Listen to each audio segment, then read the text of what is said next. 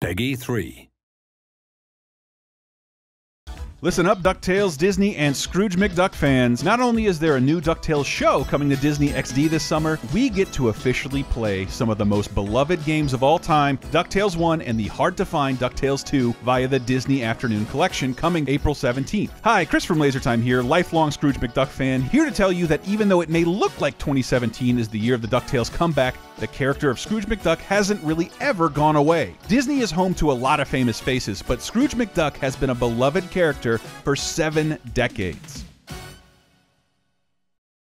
Although children of the 80s and 90s fell in love with the energetic Duck in the 1987 DuckTales television show, he actually originated in the pages of Disney Comics, introduced in December of 1947 as a foil to his nephew Donald Duck in Christmas on Bear Mountain, written and illustrated by Disney legend Carl Barks. Barks would bring Scrooge back to antagonize Donald, Huey, Dewey, and Louie throughout the next 4 years, but during that time, Barks began to evolve Scrooge from a frail, miserly old duck with a small fortune into a more likable, physically capable character, and perhaps most importantly, an insanely rich duck. From the very first panel of his solo comic debut, 1951's Only a Poor Old Man, we see Scrooge taking a swim in his Duckburg money bin for the first time, which coincidentally also offers Scrooge's first lines in the official 1987 world television premiere of the show DuckTales. Dive around in it like a porpoise, and burrow through it like a gopher, and toss it up and let it hit me on the head.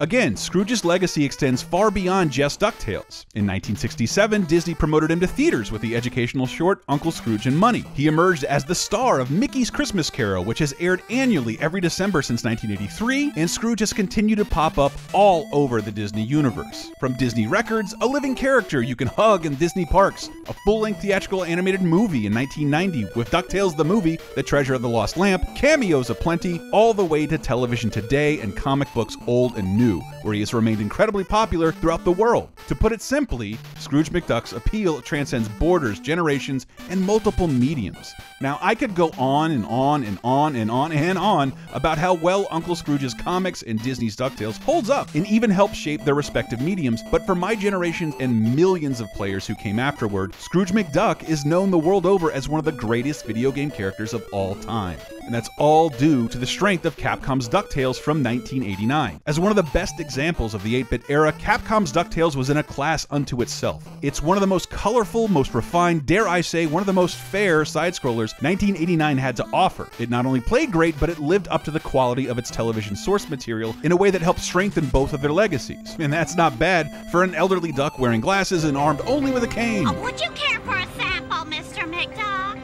No! They're free!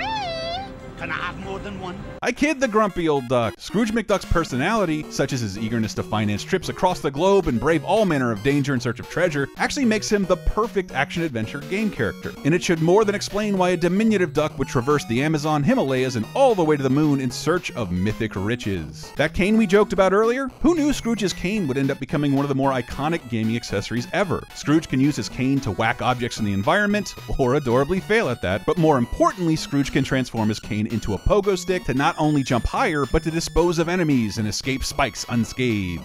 Another reason the game stood out back then was, like a lot of 8-bit Capcom games, most notably Mega Man, you could play any of DuckTales stages in any order you wanted. Not only could you tackle a stage that was giving you trouble later down the line, but there were also hidden treasures and even secret bonus stages that would let you recollect items for a higher score. And I say score because the game tracked your progress in the only way Uncle Scrooge would find appropriate.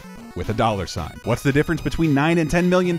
Well, everything if you're Scrooge McDuck, but it's also key to unlocking the game's ultimate finale, because DuckTales was the first game I personally ever played that featured multiple endings, including a super secret horrible conclusion that leaves Scrooge penniless and dejected. Aww. At the time, this was all fairly unprecedented. The DuckTales TV show aired every weekday for 5 years in syndication all over the world, and had a fantastic game that lived up to the cartoon's legacy on store shelves throughout most of the show's popularity. Capcom's DuckTales reportedly sold over 1 million copies during that time, and more interestingly, fans kept playing it and singing its praises long after the TV show ended production. There are people right now who were born well after 1990 that are humming DuckTales' immortal moon theme because the game also features one of the greatest soundtracks in gaming history. Which brings us to DuckTales 2, a gem in the Disney Afternoon game collection just as rare as the treasure Scrooge is constantly hunting. You see, by the time Capcom released DuckTales 2, the TV series was no longer airing new episodes and the 16-bit era was in full swing. DuckTales 2 fell under a lot of fans' radars, and as a result, not as many copies were produced and the original cart remains a sought-after collector's item. But bless our bagpipes, that finally comes to an end with the Disney Afternoon collection. DuckTales 2 is back and officially playable for the first time in over 20 years, and fans who know the original like the back of their hand will love the brand new challenge of much larger stages that span the pyramids of Egypt, Niagara Falls, and even Scrooge McDuck's country of origin, Scotland. Even better, Scrooge's cash can now be spent on in-game items. Scrooge can seek out Gyro for new cane adapters that unlock abilities like being able to hook the cane onto objects in the environment, destroy bigger blocks,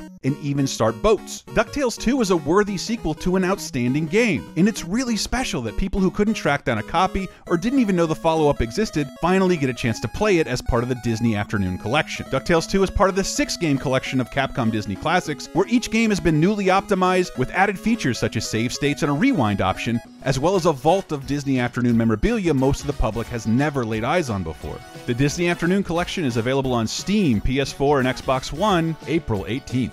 And if you like this video, join us for a discussion on other Disney Afternoon classics including Tailspin, Chippendales Rescue Rangers, and Darkwing Duck.